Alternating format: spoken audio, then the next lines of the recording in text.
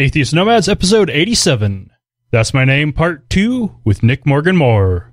Atheist Nomads is proudly brought to you by Archway Hosting.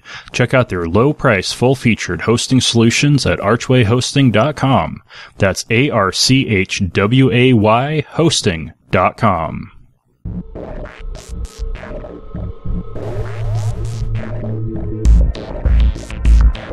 We are the Atheist Nomads, bringing you history, science, politics, religion, and interviews with leaders in the atheist community.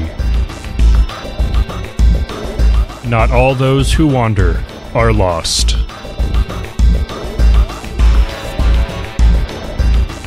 Welcome to another episode of Atheist Nomads. I am Dustin.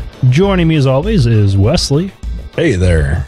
And joining us once again is Nick Morgan Moore. Hello. So good we had to bring him back. Yes. We actually, I think we got more feedback on the last episode we had him on than any other episode we've done. No way. Yeah. All that, and that resulted in the parental warning you guys put out. So Yes. that's good. Yeah. Speaking of which, this is an adult podcast. If you are a child, talk to your parents. If you are a parent with children present, what the hell is wrong with you? If your name is Paul, turn us off and then promote us on your show. Yes. Yeah. And for everybody else, you can just fuck off. Yeah, that's right. There will be discussion of squirting this week. Just Again. if you don't know again. what that is, I feel sorry for you. Yeah. Yeah, if you missed that in episode 78, yes, we'll be talking about it some more. So Nick, what's new? What's happened in the last 2 weeks? Oh, lots of stuff. I'm putting together a Fringe festival. I'm emceeing a gig this week. Fringe festivals for later in the year. What's a Fringe festival? Fringe Festival, there's two big festivals in Brisbane every year. The first one is the Brisbane Comedy Festival, and that's sort of for established acts, people who, there's a few international acts, a lot of national acts, established comedians, people who have been in the game for a while. And I didn't do one in that one because I'm not quite there yet. But the Fringe Festival is for the up-and-comers. The Fringe Festival is for people to, get their first show out or polish their act, and it's definitely the more edgy one. It's less polished, but it's real good. So I'm going in there with some friends. We're going to book some theaters and get some dates happening, and I'll be promoting it from early. Like, it's not till late in the year, but we want everyone who can make it to be there because we're going to put on a good show. So Nice. yeah, that's awesome. It'll be my first feature show, so I'm very excited. That whole Fringe festival, that sounds way much more fun than just watching fucking headlines. I mean, you can see their act anytime you want to on YouTube, but... Yeah, well, the people who do the Brisbane Comedy Festival are amazing. There's some really, really class acts there. A lot of local talent that's gone national and come back with their with all the experience they've picked up on their travels, and they've just been kicking ass left and right. So it's really good to see that. And but the Fringe Festival is sort of like our time to shine, our chance to step it up a notch. So I'm keen as to do it because I want to be doing feature shows. I want to be traveling and doing feature shows. Incidentally, been invited to go on a tour heading down to New South Wales and doing a big old road trip. So we're doing a long drive, hitting up as many pubs and clubs as we can on our way through rural New South Wales and coastal New South Wales. So we'll probably do a big loop and come back. Nice. So that's going to be a lot of fun. Get into some trouble with some comedians on the road. That'll be awesome. Man, that actually sounds like a lot of fun, though. I'd rather see the young and hungry guys. Yeah. Well, I did some Fringe shows, not last year, but the year before. And that was so much fun. We got brutal, man. It was so good. Like I think I did my dirtiest set ever at Fringe, and then like my entire comedy act just turned into that from there. But it's what my fans seem to expect from me now, which is good. I was given some advice by some in quotation marks professional comedians that basically said give up on doing what you like and just suck for 10 years.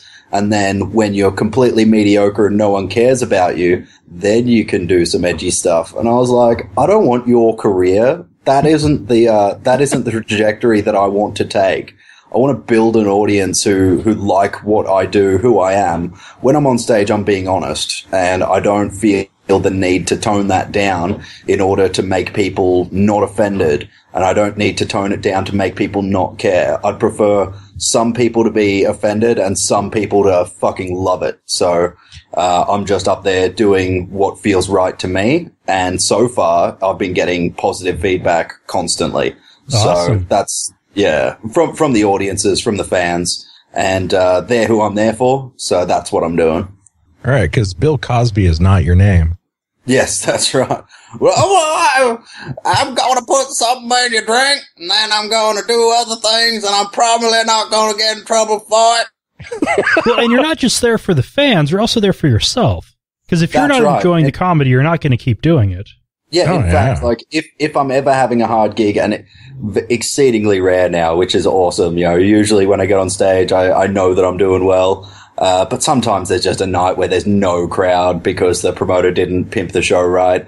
And if the audience isn't feeling it, I say to them, I'll tell you what I tell girls during sex. I'm not here for your enjoyment. I'm here for me. Oh. Fair enough.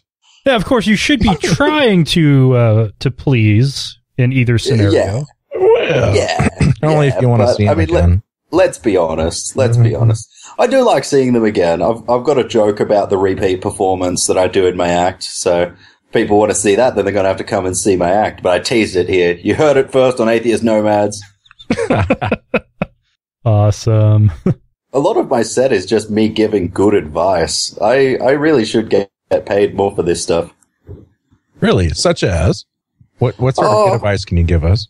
Oh, we talked about ass licking last time, didn't we? Yeah. Yeah.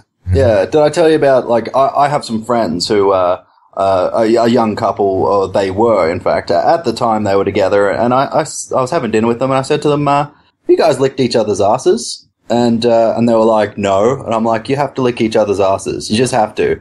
Because, like, if you ever break up, God forbid, you know, you ever break up, imagine their next partner, right? Imagine her next boyfriend and her explain to him that she licked your butthole. And, and then they broke up and she started dating like a week later another friend of ours. And we were like, ha, a guy knows what butthole tastes like.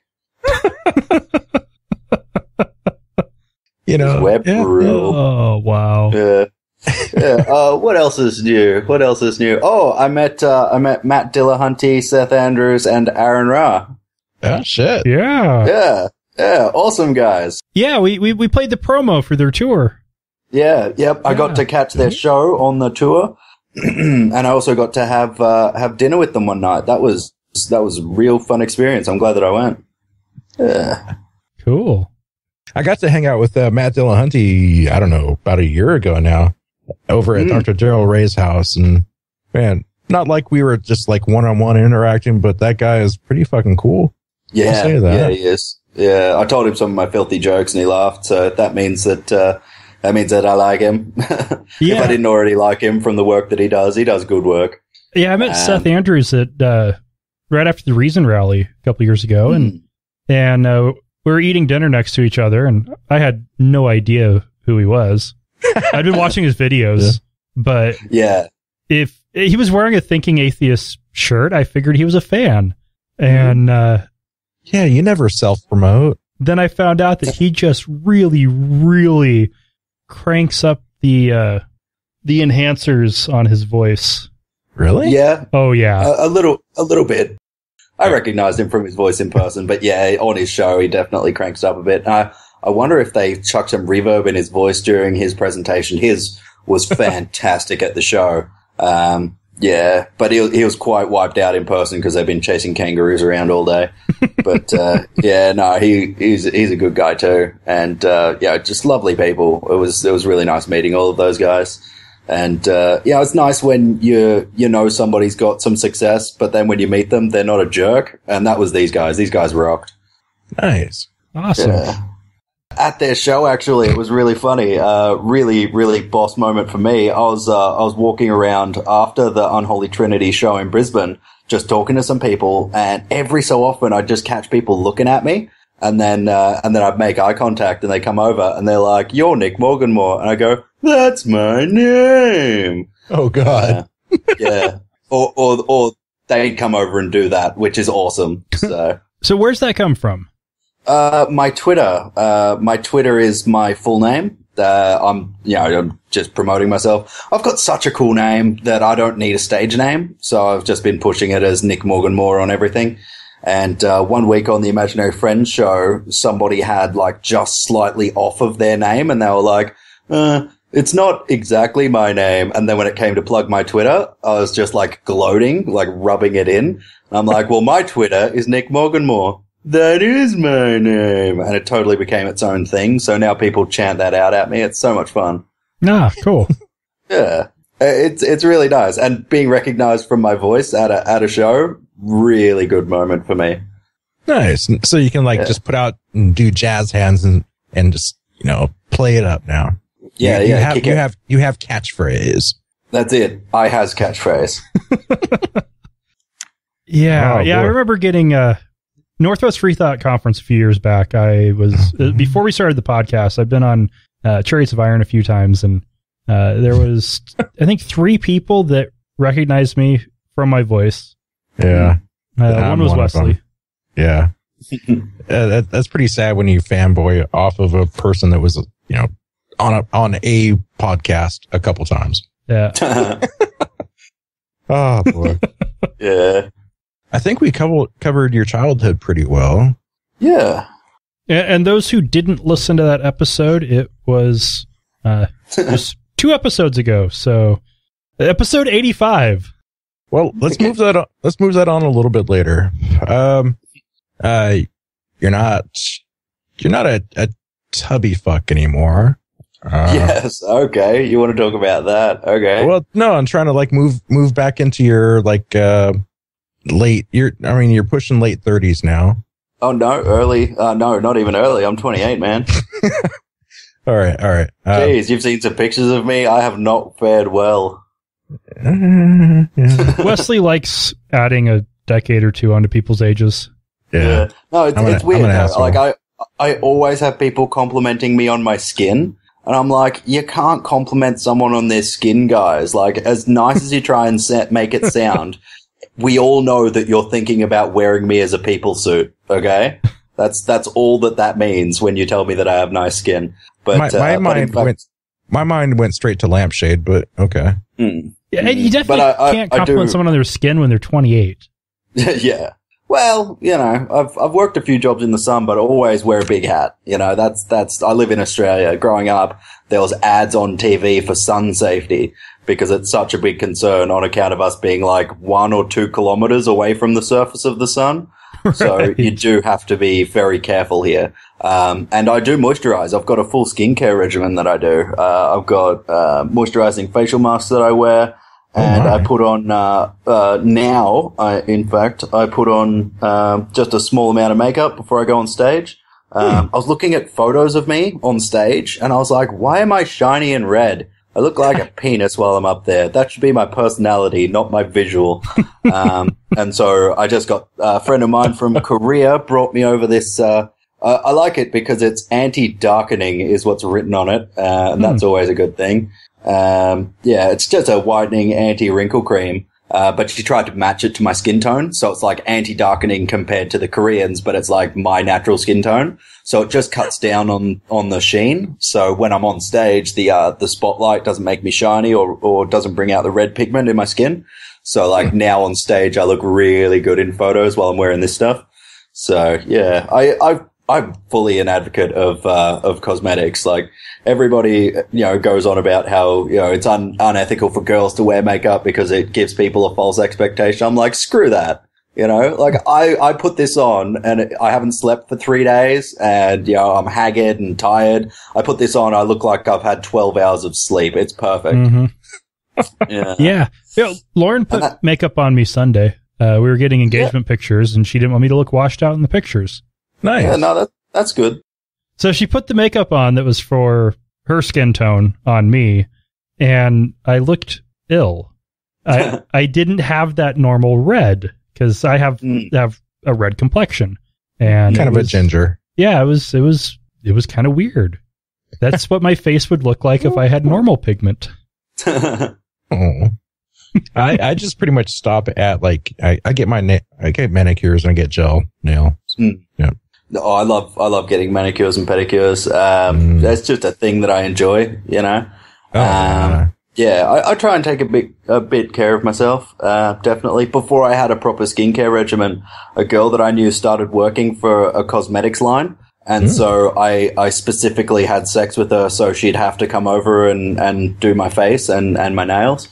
And that was worth it. That was definitely worth it. That's an amazing trade-off right there. Yeah. Well, she brought over the men's line, and like she had a full catalog of the women's stuff. And so she brought me over the men's sample stuff, and it was like 4 items. And I'm like, show me the men's section in this thing. And it was 1 page, and it was like aftershave. And I'm like, no. You find me the stuff that's for 80-year-old women who've been working in the sun their entire lives, and you give me that stuff. That's the stuff that I need. But thankfully in Korea, that's the same equivalent of what they give to 10-year-old boys. So these Korean skincare stuff that I've got is awesome. Are you sure if you don't like peel the label off, there's not another label under there that says "Whoa, man" for the whoa, man in us all? Maybe. A friend of mine pointed out that one of the reasons that they're so good is in Korea how they treat their animals, you know? Like, in Western countries, we kind of have to try and at least be a little bit ethical, whereas in Korea, it's preferred to beat your animals. So, when you specifically enjoy inflicting harm, you actually end up with the real good shit. I mean, if the worst thing you're doing to your dog is putting makeup on it, then yeah, I guess that's better than beating it. Yeah, well, in Korea, they put it on the dog and then they eat the dog. So, you know, it's all the circle of life, isn't it? Like, you don't want to just be, you know, killing a lab animal to test out some shampoo and then tossing it on the dead lab animal pile. Like, you've got to find a use for that. We've got to be frugal, guys. There's billions of us on this planet. Everyone needs to eat. So, that thing I was just talking about, whoa, man, I got to ask, have you ever seen Priscilla, Queen of the Desert? Yes. Okay. Was that a reference? I haven't seen it since like forever. Okay. Yeah. No. Yeah. It made me think of So I Married an Axe Murderer because Mike Myers had he did the beat poetry. He totally was. And he used to like talk about woman, whoa man. Yeah. And then he'd do like a verse about like some crazy chick that he dated. That was a fun movie. I like that movie. Yeah. They should do more like that. Yeah, he should do less Shrek and more actually funny movies. Who was that girl? She had a really pretty girl with curly blonde hair. Yeah, who was that? You know, I can look it up while we keep talking. Blah, blah, blah. We're staying on topic. Yeah, the first Shrek was quite good. But like, did they need 5? Did they need 5 of them? It hasn't kept its quality with their number. I ended up getting stuck. It was at Christmas time with Lauren's family. What was on the TV was like Shrek 8, I think. Oh God! Yeah, wow. It's up to something ridiculous now. And I guess they're all watchable, but the first one was really something special. No, the one I was watching wasn't. Oh, okay. It was absolute crap. Not even watchable? No. But I'll tell you who is watchable. Nancy Travis. That's the one. Yeah. What has she done lately? Tell you what, you want some fun Christmas specials? Look up the Star Wars Holiday Special. See if you can find it. I saw it years ago, like Life Day. Jeez, everybody gives Jar Jar Binks shit from the prequel series, but like the Ewoks were terrible, weren't they? Mm-hmm. Yeah, like people just have like this. Dustin, there's like a 5-minute segment of Wookiees talking. There's no subtitles; they're just talking back and forth. Yeah. So lost. Yeah, that's awesome. But it's old, so it's okay, or something like that. Old shit is still shit. Yeah. Yeah. Look at. I do like overextended metaphors, and like when they do just go off the wall for no reason. And so, like for that, I guess this could be in that category of so terrible that it's worth watching. like The Room, for example, or what else? Manos, Razorhead had merits. Manos, The Hands of Fate. Man, oh man, worst movie that I've ever seen, Krull. Really? You guys ever I kind of like that one. You really like Krull? Oh, I was Krull like 6 hurt years me. old and I liked it. It was like Beastmaster, but he had this cool like ninja star blade that had these blades that would come out even longer, and it was kind of cool. That's all you remember about that movie? Yeah. There was a Cyclops who couldn't blink. Okay, so it's like the tower from the tower from the fucking Hobbits. Big ass eye looking all around. Yeah, I guess. And it was so bad, man. Like, I was trying to keep up with the story while it was going, and I said to my friends while we were watching it, you know how, like, most movies have a budget? Well, this movie was made with a debt. Like, they didn't even have money in the first place. Yeah. I generally make a point of not watching bad movies. Yeah, I had no idea it was that bad when I put it on, but, like, now I know, and so I let people know, don't watch Krull. Krull is bad. But I actually made the same. Do you guys know the Korean movie Old Boy? Mm-mm. No. They made Spike Lee or Spike Lee? I think Spike Lee or Spike Jones. I don't know. Am I racist for getting people mixed up? I don't know. One's white, one's black. Oh, okay. The black one. Lee. Yeah. He made a remake of Old Boy, and it was almost word for word from the original Korean one. And so my friend was texting me while I was watching it, and I was like, this is a pretty good movie. And then as soon as it was over, I called him up and I was like, don't watch Old Boy. Just don't do it. And I didn't give any explanation as to why. Anyone who's seen it knows why. Because at the end, you realize what's so bad. You don't the entire movie, but then at the end, you're like, oh, that's bad. And so I said, don't watch it. Just don't. Do not. Just get rid of it. Like, you've got it on DVD. Just don't even bother. Just return it. It's okay. And 3 hours later, he called me up and just abused the fuck out of me. He's like, why did you make me watch that? And I just cacked up because I knew that he would, but I also knew that I couldn't give it a recommendation. So yeah, I had to use trickery. Have either of you seen Citizen Kane? No. I fell everyone asleep. references it. But I haven't actually watched it. They do. I mean, Orson Welles' big movie that everybody's supposed to love it, but there's like a giant plot hole. I mean, when he's talking about Rosebud, he's in a sealed off room. Nobody's in there, and he's talking to himself. How in the fuck would they know he's saying Rosebud? Yeah. They need to make a sequel where Peter Dinklage was hiding under his desk the entire time because they were gay lovers. Peter Dinklage, Peter Rosebud. In college, I tried watching both Citizen Kane and 2001: A Space Odyssey. I like the second. And I love 2001. Of course, I was a college student, so I was quite sleep deprived, and those old movies are so slow. Very slow. Yeah, I'd fall asleep about 2 hours in.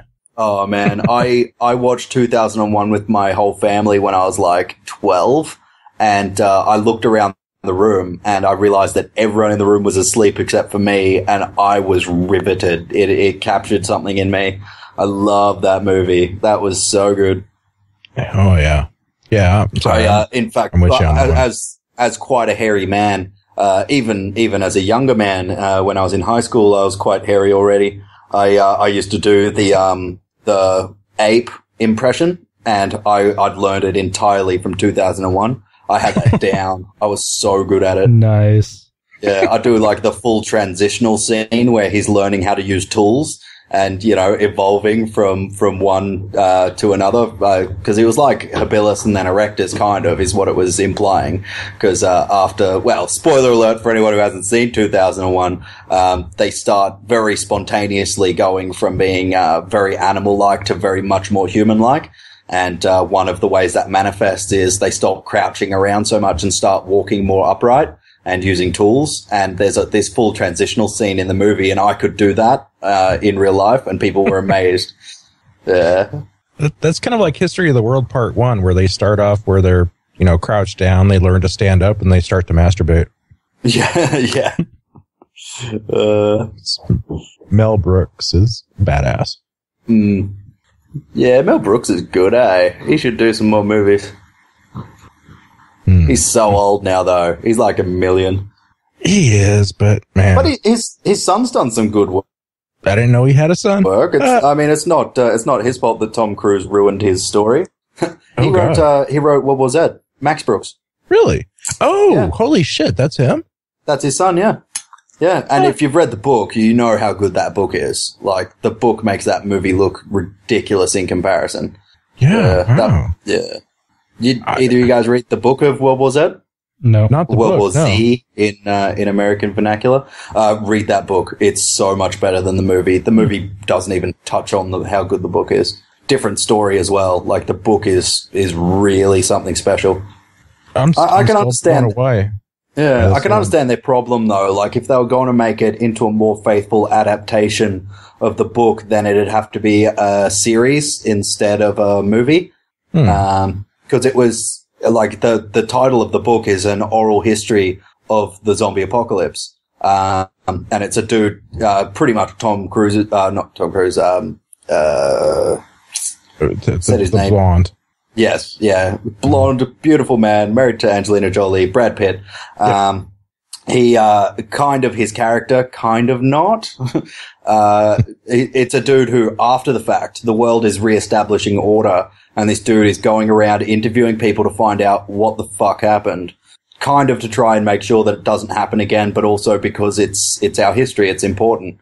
And so he's collecting people's stories from along the way, and each story, even if it's only tangentially related, it has hints and clues that carry through the entire book. So very good book, very much worth the read. It's been on quite a few years, but I read the Zombie Survival Guide, but I never got into World War Z. Oh, it's even better than Zombie Survival Guide. Zombie Survival Guide was building towards World War Z, so yeah, I'd recommend that to anybody who likes reading books. It's very simply written, so if you're not a big reader, it's still easy to get into. Because you know how, like, there's some books that are just so much harder for people to get into than others. Yeah. Like, I love Dune. I love Dune, but if you're not an avid reader, you can struggle a little bit. But this book, not even like that, so simply written. I do appreciate that. You know, it's a skill that's important. Both are important, I think, but yeah, it's definitely a skill that's important because as a communicator, you want to get your point across, and you want to do that as effectively as possible. And it depends what exactly you're going for. You might want to purposefully obfuscate the point, but other than that, yeah, you want to be able to get your point across very easily and suck new readers in. So, yeah, I guess it's probably always a little bit the goal of the author to get people into reading, you know? It should be.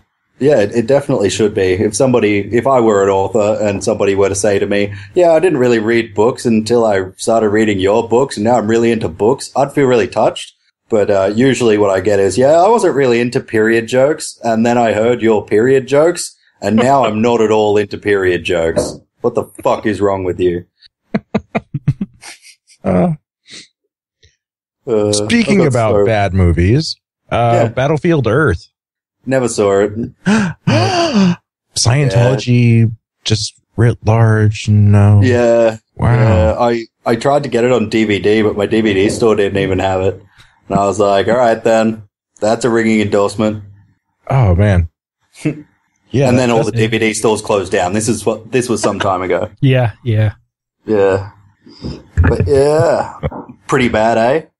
Oh, truly horrible. Man, you could smell the stench through your TV. It's awesome. They created the site Rotten Tomatoes solely in dedication to that. I wouldn't doubt it. Before that, they were Fresh Tomatoes, and they're like, we need a negative rating.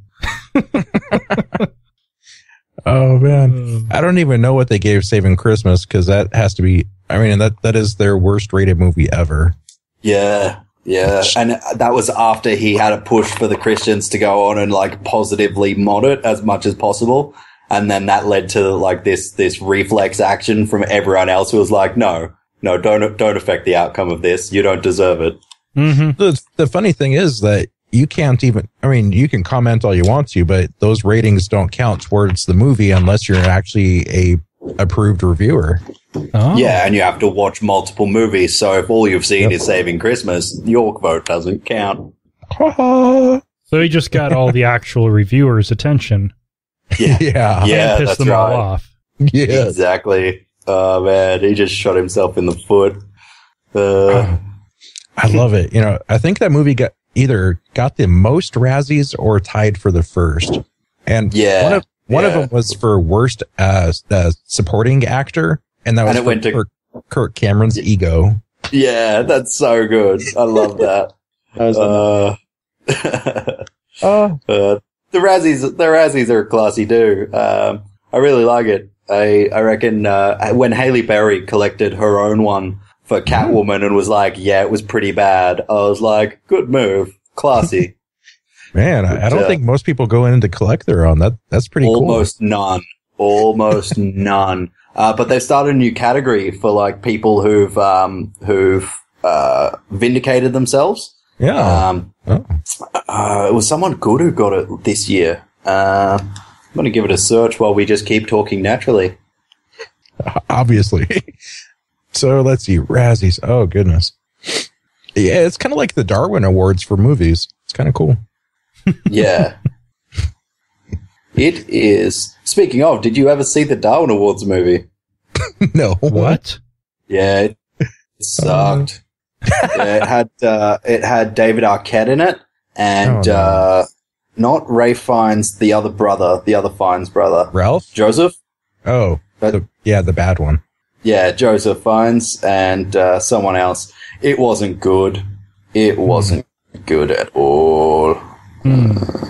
Well, I just don't pay attention to David Arquette since, like, what was it, 8-Legged Freaks or 6?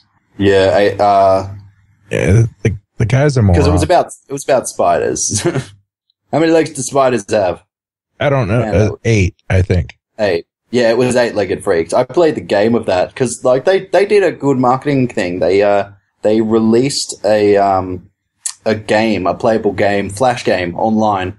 And so, this is back when I was in high school. So we were able to play this game where we were running around shooting spiders with whatever we could find, slingshots and then nail guns and, all crossbows, all kinds of stuff. And it was just a fun little game, and there was posters for the movie up in the background because you're in a shopping mall. And so it was a really good marketing ploy. I hadn't seen that before. Really simple little FPS. And then the movie came out, and it was awful. It was horrible. Ow. It was so bad. Just makes me sad on the inside. I hate spiders. Yeah, no. Spiders and ants, freak me the fuck out. Don't like them. There's a lot here, eh? Like I was at my dad's place, and a spider roughly the size of my arm crawled across the floor. So yeah, it was huge. It was a huntsman though, so Yeah, I got killed the shit bit out by a of it. recluse in Mexico on a mission trip. Oh, yeah. Fucking tell that story. Got a nasty infection out of it and thought it was God punishing me for resisting the call to the ministry. So I went ahead and turned down an Air Force ROTC scholarship and spent 5 years studying theology. I hate spiders. I really hate spiders. Ugh. Yeah, I don't blame you. We've got some of the worst in the world. Like, I don't know if I mentioned it, but we've got spiders that if they bite you, your flesh turns necrotic and your limbs fall off. Like, that's when you know you got real spiders. Damn. Wow. Right. Pretty much everything in your fucking country wants to kill you. Yeah, more or less. Yeah. Well, Yeah. then I guess it was kind of the perfect place to send convicts. Yeah, but then, like, the really strong ones survived, and, like, the most handsome, talented genes propagated, which is why we're a nation of winners. Not even touching that one. No. Just look at Hollywood. There's no very famous A-list celebrities from Australia there, are there? You know, it's not like it's wildly out of proportion to our population of our country. No. Well, I think we're trying to get rid of Mel Gibson now. That guy was born in New York. Shut up. He's one of yours. No, he's not. We don't want them. No. He didn't learn anti-Semitism from us, I'll tell you that. Actually, he probably did. Australians are so racist. It's ridiculous. No, we are. I'm owning it. We are. I was reading a study that was going into it, and it was explaining about how Australia was one of the most racist countries in the world, just unconsciously. Because our populations of foreign people are quite low still, thanks in part to the White Australia policy. Thanks, politicians from early Australian history, just being racist dickbags. Good job. There's not that much mixing. So, and, you know, we've got native Australians, people been here for, 40 to 60,000 years. But there's just not very many of them. So people just don't have that black friend. So they don't get over that unconscious racism that we kind of a little bit have that's tied into tribalism. And so as a result, especially the very ignorant Australians, of which there are a few, are quite racist, and it's bad, and it sucks, and I don't like it here. There's a lot of that in Idaho as well. And it's just, there's no diversity. We've got a Somali refugee population here, but they all try to keep to themselves. There's a few black people here. Pretty much all of the Hispanics live in Caldwell, so they're 30 miles away. And there's almost no diversity. And so and everybody self-segregates, so it's really easy to be racist in an area like this. Tell you what, Western Washington is just a fucking melting mixing pot. It's kind of cool. That's what Australia's supposed to be, and that's what we were being told it was for a while, and then we realized that, oh no, there isn't that amount of diversity. We suck. It's really disheartening to live in a country that has one of the highest, land area to population ratios on the planet, and to hear people saying, fuck off, we're full, as their response to immigration reform. Yeah. And it's real bad. Yeah, a better argument than we're full would be we don't have enough water. Yeah. Since most of your country is desert. Yeah, it's hot. That's all we need to say is it's hot. We should say that to the asylum seekers. They're like, we want to come to Australia because people are trying to persecute us for just living our lives. And we'll be like, it's hot. And they'll be like, yeah, we understand that. We're like, nah, man, look at this thermometer. And they'll look at it and they're like, change my mind, going back to Syria. Yeah, I appreciate you telling me. Thanks. If they're coming from a place like Indonesia, they'll be like, no, that looks pretty comfortable. Yeah, that's right. Yeah. Well, they come via Indonesia because they can't stay there for very long, for obvious reasons. That being that they'll be horribly, horribly murdered and mistreated by the government there. Now, it's not a good place. Indonesia, I think, could make a legitimate claim of being full. Well, Indonesia makes a killing on that, so, Yeah. In more ways than one. Yeah. My attempt at humor. I wonder if that's why they're invading Papua New Guinea and murdering people. I don't know. I was reading about that. They've got the Indonesian military is going onto some islands in Papua New Guinea and just wiping out the native populations, but we don't care because we're full, so we just keep an eye on our own business. While we in fact also perpetrate human rights abuses that are being sanctioned by the United Nations. That's okay. Yeah. We talked about that last time and got really depressed. Let's talk about something else. So did you guys hear that I've lost over 70 kilograms? Whoa. What? It's like 135 pounds, I think. What is that in stones? Stones? Jesus, I don't know. Yeah, it'd be about 150 sort of metric pounds. is stones? Stones. You just have to get on a giant bloody set of scales and get someone to throw some stones on the other side, and I'll tell you how much. Okay, 70 kilos is 154 pounds. Yeah. And in pounds and stones. Crap, I'm just going to go to stones so Google will do it. And in stones, it's 11.0231. 11 stones. Wow. Yeah. It's big fucking stones. I'd like to go another 2 stones. Because they're about 6 kilos, I think. So I want to get down another 10 from where I am and reevaluate. But yeah, when I was in the church, I was a big old fat guy. I was so fat. I was the fattest fat guy that ever fatted his way around the fat camp. Were you jolly though? Were you jolly? Not really. No, I wasn't very happy in my time there.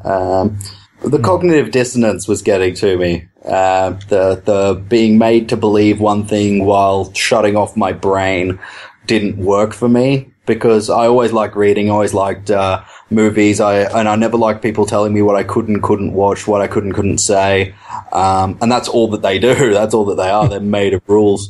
And so I fought against it and argued against it, and I tried to use my brain as much as possible. And eventually, that was the divide that let me leave. Took me out of that awful place. And when I did, I realized that God wasn't the one who was making me fat. In fact, it was me. It was my fault. What? So being able to realize that meant that I could do something about it. And just steadily over the course of 2 years, I was chipping away at it, got down under 100 kilos. And then I started shoving back up again because I didn't realize that you could yo-yo, and you don't see it going back on. You just don't. It was like I woke up one day and I looked at myself in the mirror and I just screamed, you're fat again.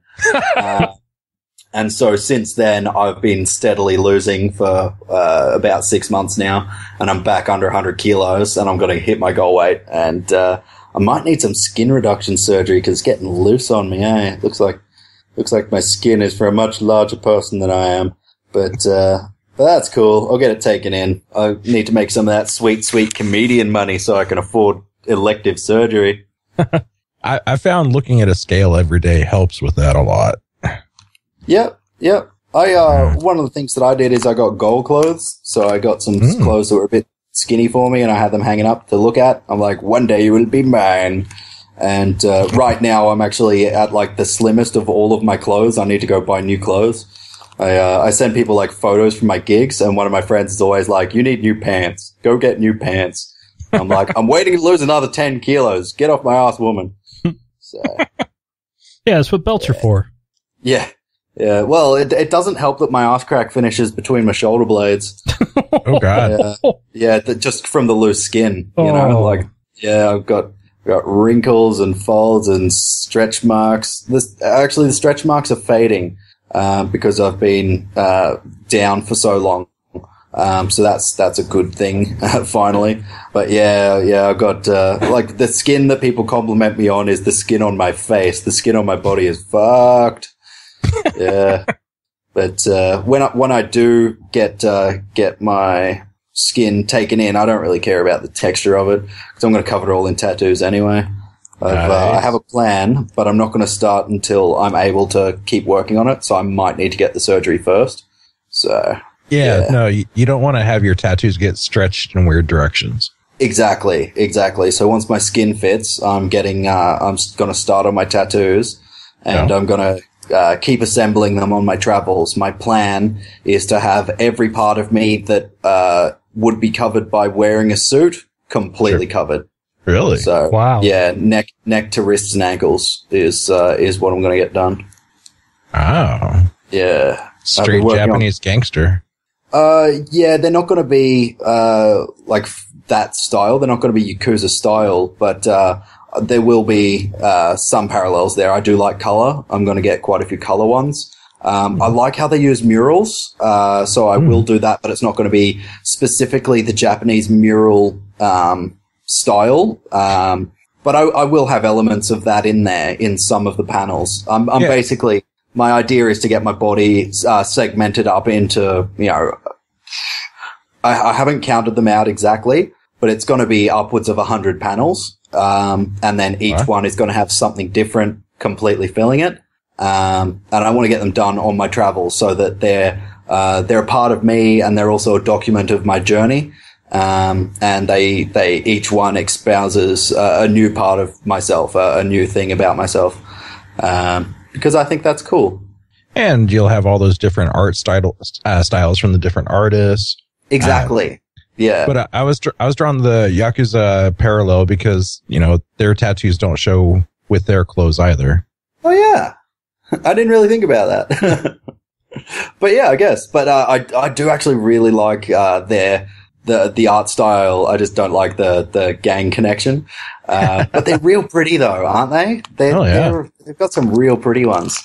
And at least a couple of them are going to be touching on that It's not even like just the Yakuza style. It's actually a style of artwork that had been done in Japan for hundreds of years, thousands of years, probably. How long has Japan been there? They migrated down from China, some thousands of years before. But less than 6,000.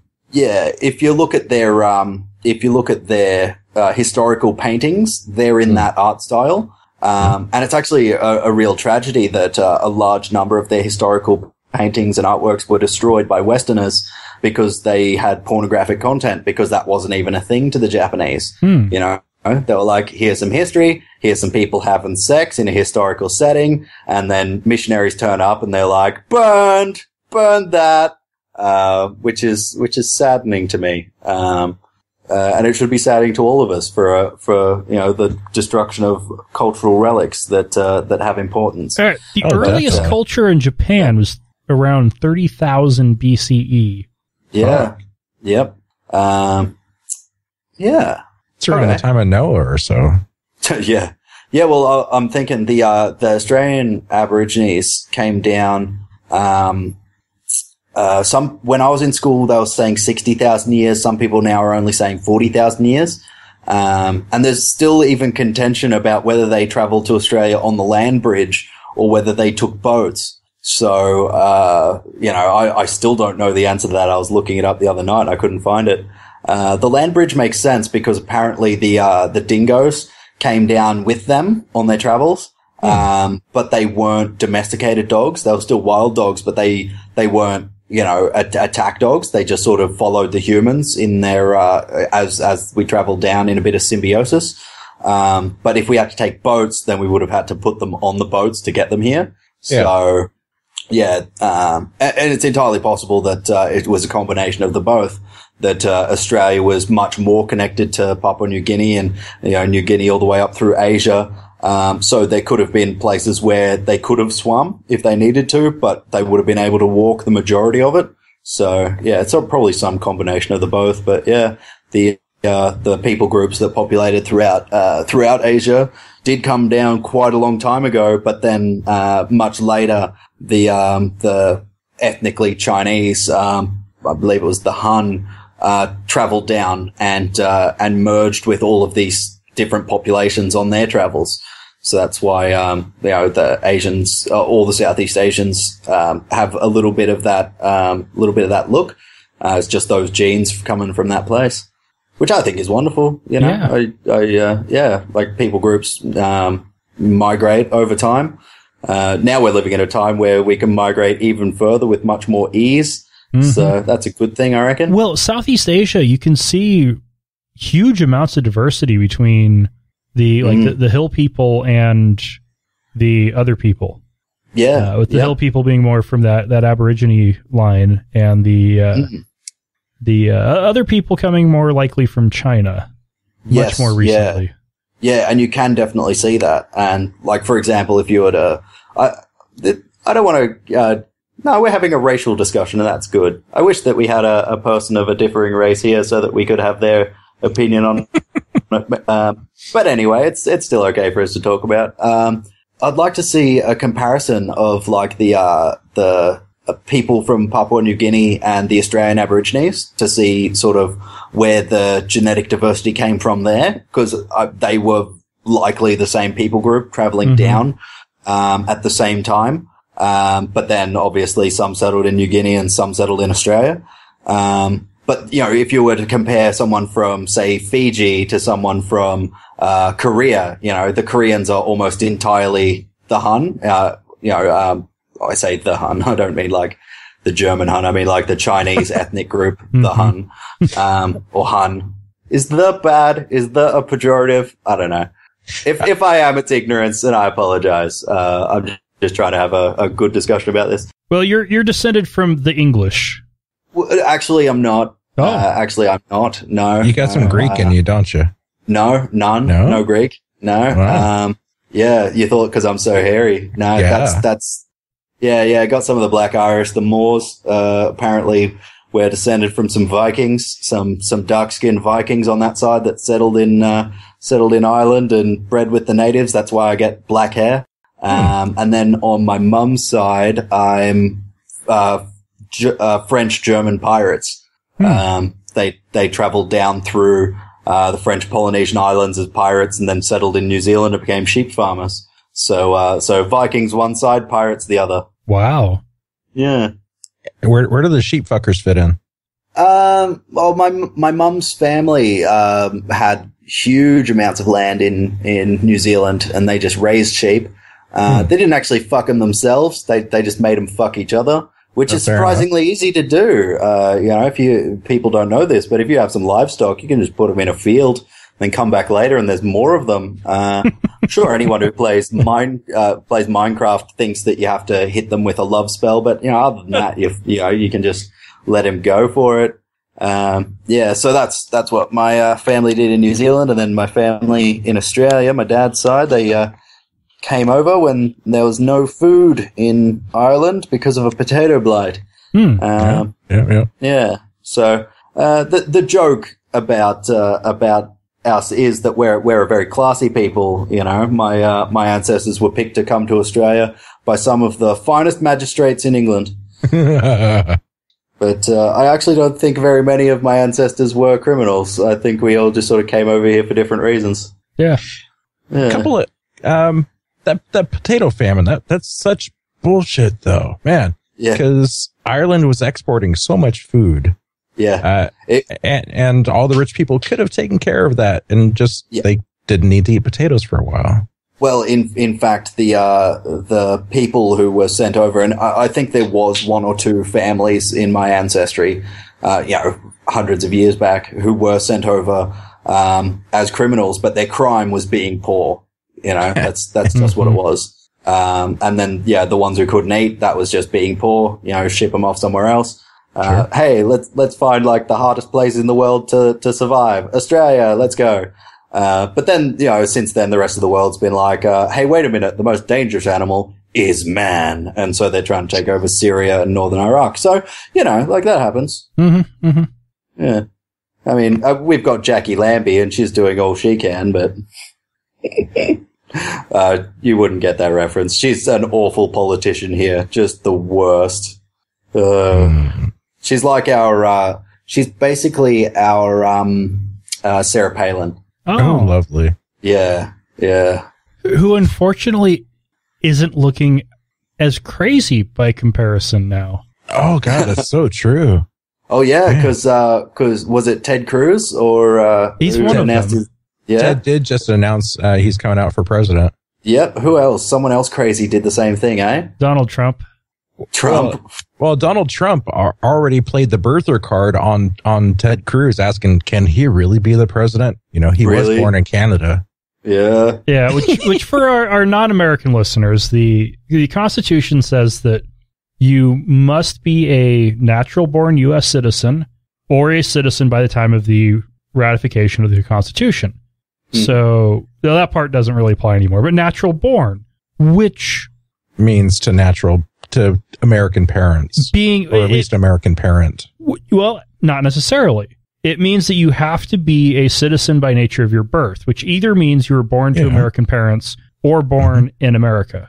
Yes. Either applies. Yeah, so at the time of your birth, you were considered an American citizen. Yes. Or eligible for American citizenship. Okay. So basically, if you're from American Samoa, you can't be president. Correct. That is correct. But Puerto Rico, you can. Only if you move to the mainland first. Yeah. And Guam? How does Guam fit in? Same as Puerto Rico. Yep. Same as Puerto Rico. You are a citizen, just no right to vote. So here's the interesting thing. Somebody born in Guam can move to Idaho and vote in the presidential election. I could move to Guam, and then I can't. But if I move to Australia, I can. Really? Yep. Yeah, because you can get an absentee ballot if you're overseas. Oh, okay. You're talking about absentee for the U.S. I thought you were talking about voting in the Australian elections. No, I could vote in the U.S. elections from Australia. You could vote in Australia if you became an Australian citizen, but why would you want to, honestly? But back to the natural born citizen thing. There was a question at one point, which they're going to try to bring up with Ted Cruz of whether or not what exactly that means. The standard definition is what we already talked about, but there was a president in the past who had been born overseas. His family was either in the military or on a diplomatic mission. Was it George Washington? No. Well, I'm pretty sure that he wasn't born in the United States of America either. I can double Just check like Obama. that. I am Googling. George Washington was born in Westmoreland County, Virginia. Yeah? In Yeah? 1732. What country was that at the time? Oh. And here we go. And didn't he serve 4 terms? Washington? 2. Yeah. 2? Yeah. Really? He was two's the most any you guys have had. under the Constitution. Yeah, it was only 2. Yeah. Well, they didn't put in the 2 until later, I thought. Right, because nobody had bothered to. He set the standard of only serving twice, and nobody challenged that until FDR. And so, right after FDR died, they put in a rule that said you could only be president for 2 terms. Oh. But there was no reason to have that be law otherwise. Yeah. Who's the other guy who was a foreign-born president? I am looking this up. Obama and who? Oh, come on. Hawaii's more American than American Samoa. Americans more. Hawaii Hawaii's is more an actual Japan. state. Yeah. I feel bad for the American Samoans. I saw a thing on them this week. That's why I'm bringing it up. Poor guys. They should have more representation. But then so should the Australian Aborigines in Australian politics. But anyway, American Samoa just needs to be actually brought into the U.S. as, so they can officially have a government. That right there would be pretty big. Yeah. Yep. I Definitely. mean, they can serve in our military, but they're not good enough to be citizens. Yep. Yeah. Yep. But if they serve in our military, they can have a much easier time getting citizenship. Although they Sure. can also Yeah. just, very easily get citizenship. Yeah, but they're still a rigmarole. They're not automatically citizens, despite being from American Samoa. And the people from Guam, they do get citizenship, but it's so much harder on them. I know a chick from Guam, and she served in the military, and she was traveling, and she had a Guam passport, and they're like, you need a visa to stay in the United States, and she blew her shit up at the airport. She's like, I'm a service member. I am an American. Guam is part of America. Fuck you. Nice. She probably sounded more American than me saying it, but Chester Arthur. Oh, His I've mother heard of was American, a native of Vermont, and then moved to Quebec, where she met and married his father. And it is rumored that he was born in Canada. yeah. Mm. Yep. That's cool. So you say Cruz is probably is eligible to run. As He eligible definitely as is. Chester Arthur. Yeah. It's something people shouldn't be. It's not something people should be saying that that's the reason he shouldn't be president. There's so many other reasons that he shouldn't be president. So many better reasons, yes. Yeah. Focus on the better reasons. But it's nice to see, the birther that is Trump come out against Cruz as well as Obama. That's good. I heard a lot of people saying, where's the birthers now? Yeah. So at least he's being consistent. Yeah. And Yeah. Arthur claims he was actually born in the U.S.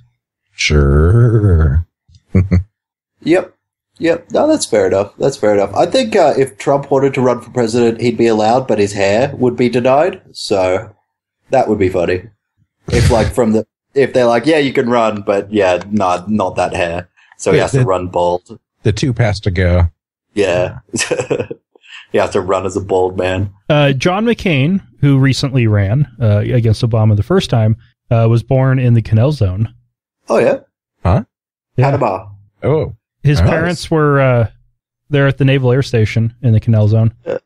Yep. Okay, but that's still you said on a military base.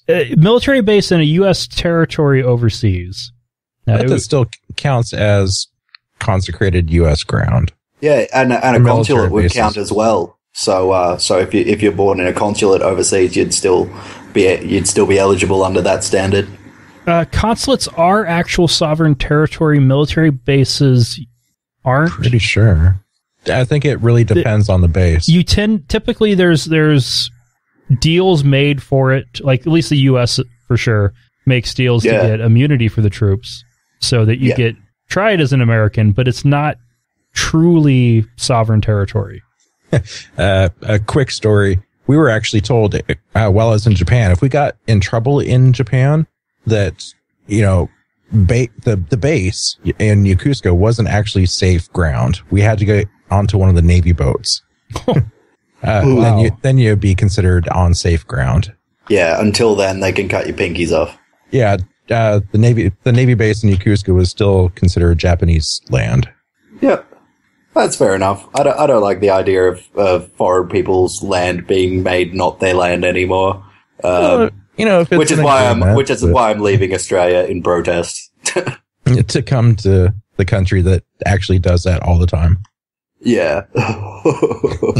I'll be coming over to do a tour. I'm going to start promoting my tour for early next year soon. So I'll put up a GoFundMe, and hopefully you guys will have me back on to pimp it when it's up there. So that all of your listeners who've been writing in about get this fuckwit off your show, you can be like, no, in fact, pay for him to come so that you can see him in your town. I want to do every little town in America. I want to find my people. You know, I reckon that there's people who like the dirty comedy everywhere. Not all of them are in a place where everyone agrees with them. So I'd like to go and help them meet other people in their town who like the dirty comedy, you know, like the guy who's the mechanic in some shitty little town. He'll be like, oh, Nick Morganmore, I heard him on Atheist Nomads. And he'll come out to the show and like the milkman will be there and he'll be like, you like period and dick jokes? And he's like, yes. And he's like, but did we just become best friends? And then they high five and then they're best friends. And I help them in that way. So that's my goal, guys. I want you guys to become friends through me and my comedy. And I want you to become my friends through me and my comedy because my friends support me, which is lovely of them to do. They shouldn't have done that for so long. They gave me false expectation. They said, no, Nick, you can totally make it as a comedian. Throw your entire life behind that idea. And I did. And, that's what I'm doing. So it's your fault, friends. It's your fault. all us fucking enablers. That's what you're saying. Yeah, basically. Comedy is my heroin. I'll give you that for sure. Start getting twitchy if I don't do it every week. But if stand-up comedy is my heroin, then would that make podcasts my methadone? No. No, it'd be more like your opium. Yeah. You're saying it's the more refined version. No, not the less refined version. Yeah. Yeah. I mean, the podcasts are kind of like your version of the road trip currently. You're, you know, hearing other people, other little stories, stuff like that. Not saying that you're incorporating it, but yeah. Yeah. Oh, well, I want to, when I am on my tour, I'm going to be running a YouTube channel that has clips from all my shows and my travels, and I'm going to document the whole journey so that people who support it can follow me on my travels and become a real part of it. Nice. Because I want to do it, not just for me, but, you know, very much for me. It's going to be a great experience for me, but, for them as well, you know, like I'm doing comedy because I get laughs. I'm doing comedy because crowds like my stuff. And so that's why I'm doing it. So support me on my journey, guys. Support me on my journey, and I'll come see you. I'll shake you by the hand, and I'll sell you a vibrating cock ring in the shape of a moustache. Wow, that's a legit thing. I'm going to get made to sell as merch on my travels. Are you going to have your name engraved in it? Yeah, on the moustache, it's going to say Nick Morganmore, so that people can take a Nick Morganmore moustache ride. Oh, wow. Why buy the toy when $20 more gets you the real thing? That's true. That is definitely true. I would pay. Yep. Yeah. I'm sure a lot of people would. Yeah. Who wants a mustache ride? That's true. You know, that's why I grew it long, so it's got the handles, you know, so you can hold on for extra grip. Right. Yeah.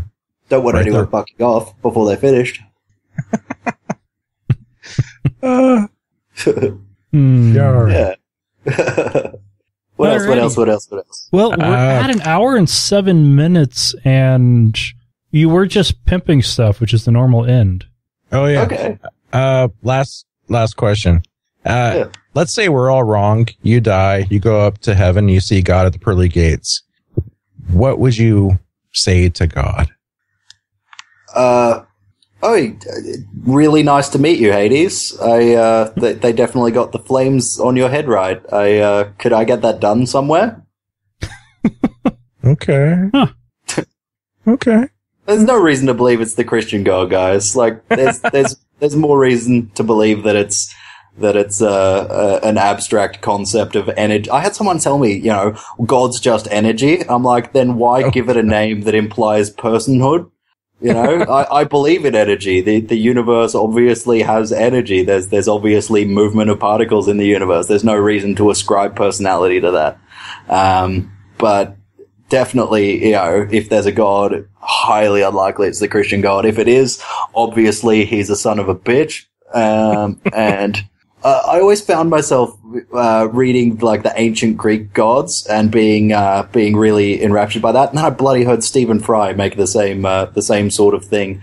I'm like, damn you, Stephen Fry, for being more intelligent and wise and well spoken than me. But he's got a few years advantage on me. Maybe by the time I'm his age, I'll be a fraction of his, have a fraction of his wit. But yeah, I definitely found myself associating with the Greek gods a lot more, especially Hades. I always felt that Hades got a raw deal in those myths. The other gods. Pushed down to the shit place. I reckon that's why in his, in the narratives that are about him, he, I don't so much even think, I always try and think of stories. Definitely something that I should do is write more. Maybe see about writing something that people should read rather than hearing me tell in the form of a dick joke. But I really liked Hades. The other gods sort of used and abused humanity. We were there for their enjoyment, their entertainment. Zeus used to turn into a giant goose and come down and fuck virgins. All of the gods seemed to take what they could from humanity while we were in our active phase on Earth. Whereas whereas Hades, he was in Hades, like the place is named after him. But he seemed to care about people. He seemed to care about people's souls. That's why he made a place for them after they were done on Earth. That's why it's his domain. So, I really sort of felt that maybe Hades was the only Greek god that was worthy of that because that was what he chose to do. So I found that, sort of inspiring when I was in my non-religious phase after I'd left the church and was sort of wandering around trying to figure out what I believed. I went through a long period of like deism and sort of universalism. It was sort of a very gradual step back, First of all, I left the church and I was like, well, maybe Jesus is real, but not my denomination. Maybe it's all the denominations, but it's the most loving, accepting version of that is God. And then like after a week of that, I was like, nah, that's bullshit. And then I was like a little more. I'm like, maybe it's just the Abrahamic religions. And I looked at Judaism and Islam and I'm like, nah, they're fucked too. And then I went to sort of, this really sort of wishy-washy sort of not quite deism yet. I believe that movement in the universe was caused by God, maybe even the universe itself moving is God. And I was like, that as an abstract concept is interesting, but, in a practical sense, it has no, real intellectual merit. And so I let that go. And eventually I settled on, hey, there's no evidence for God. I'll just tell dick jokes and fuck hot bitches. Hell yeah. That was the right response, though, the silence. Throw some crickets in there if you got some in post. And I'm all out of dick jokes. I'm never out of dick jokes. That's the thing, Can run out of hot bitches, can never run out of dick jokes. You're getting more mail from this episode, guys. I can hope. Yeah. Oh man, I think I dropped the unholy trinity in the shit a little bit when we're at the barbecue. I told my feminism joke in front of them and their wives, and Jake was like, "You need a bell. You need a bell to ring before you tell any jokes." And I'm like, "I just need a bell before I speak."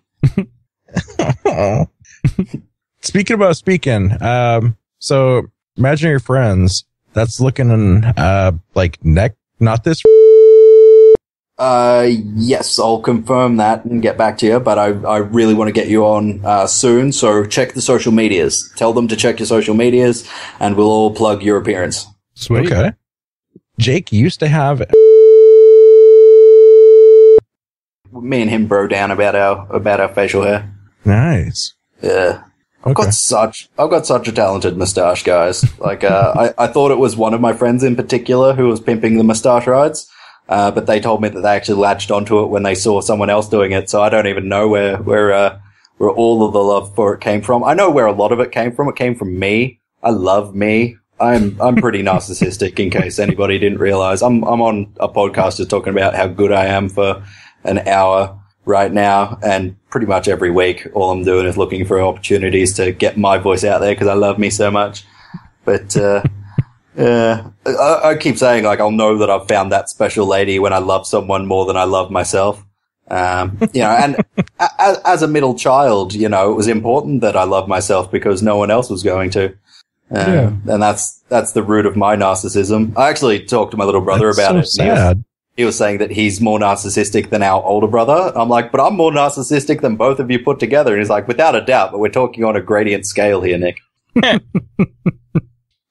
Oh, that's so sad.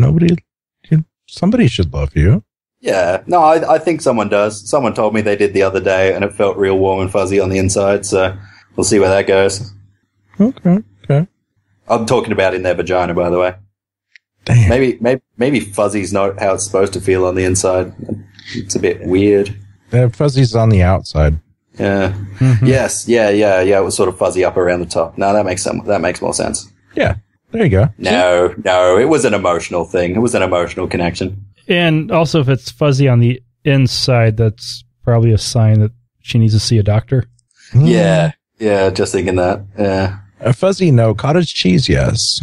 Yeah. Don't want to get chach. You guys know the term chach? No. Nah, me and my friends invented it in high school, and we're still trying to get it to catch on. Yeah, no, chach is the name for the cheesy discharge from a yeast infection. Chach. All right. Yeah, like, what have you ever called it before? Like, you just call it, like, vag cottage cheese. Yeah, cottage but no, cheese, chach. Yeah. Chach is the name for that. Yeah. All right. Yeah. We have a new word to pimp. All right. I've invented a few things. I reappropriated something a little while ago. Somebody was trying to express sympathy for something that I was going through. How hot it is here. They were like, don't you have aircon? I'm like, no, I'm poor. And they're like, I'll buy you an aircon unit. I'm like, good. I can plug it into my wall socket and get the no electricity that I can afford. And they were like, I'm so sorry. And I'm like, don't apologize. And they're like, I'm expressing sympathy for what you're going through. And I'm like, there's a word for that. And that word is diddums. Have you heard the word diddums? No. Fuck no. Yeah. Back in the day in Australia, if somebody's having a pity party, you'd say, oh, poor diddums. But, and it's like mocking them. And I started using it because, like, whenever I'd hear somebody expressing something that I'm like, oh, I'm feeling for you, I just didn't have a word for that. So I was like, I could just say sympathy, but then they're like, oh, you're just saying the word sympathy. I'm like, no. Diddums, but legit diddums, like it really sucks what you're going through, and I want you to know that I'm feeling for you. So diddums.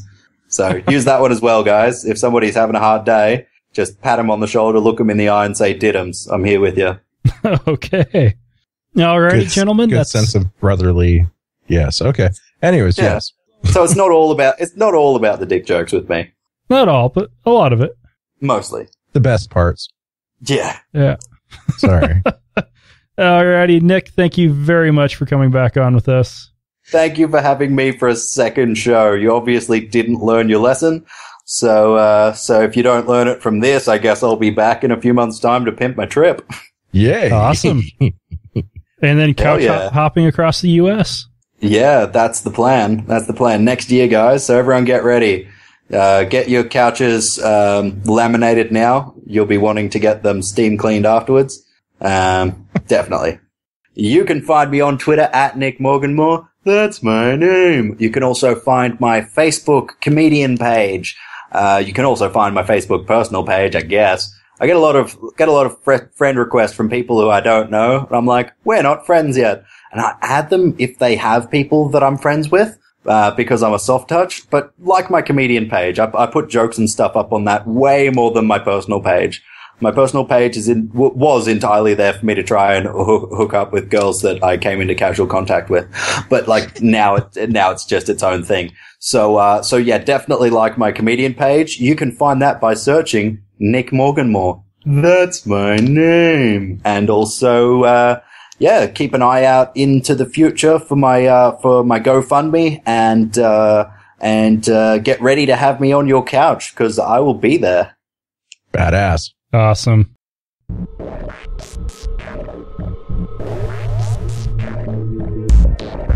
Thank you for listening to another episode of Atheist Nomads. You can find us online at www.atheistnomads.com.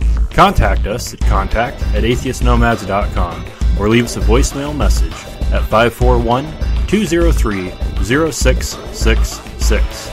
You can also like us on Facebook or leave us a review on iTunes, Zune, or wherever else you find the podcast. Until next time, this has been the Atheist Nomads.